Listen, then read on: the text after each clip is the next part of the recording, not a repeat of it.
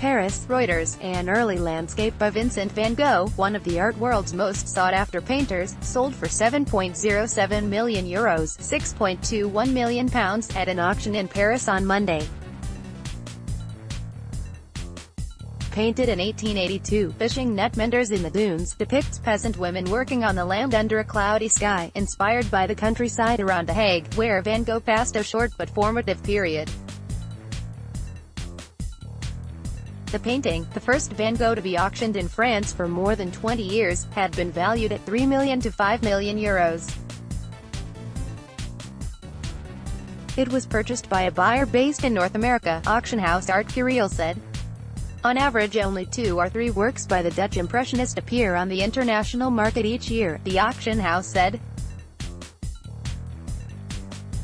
While hardly cheap, the price comes nowhere near the record $450.3 million (£338.24 million) paid last November for Salvator Mundi, Leonardo da Vinci's 15th-century portrait of Christ, which is due to go on display in a new branch of the Louvre Museum in Abu Dhabi.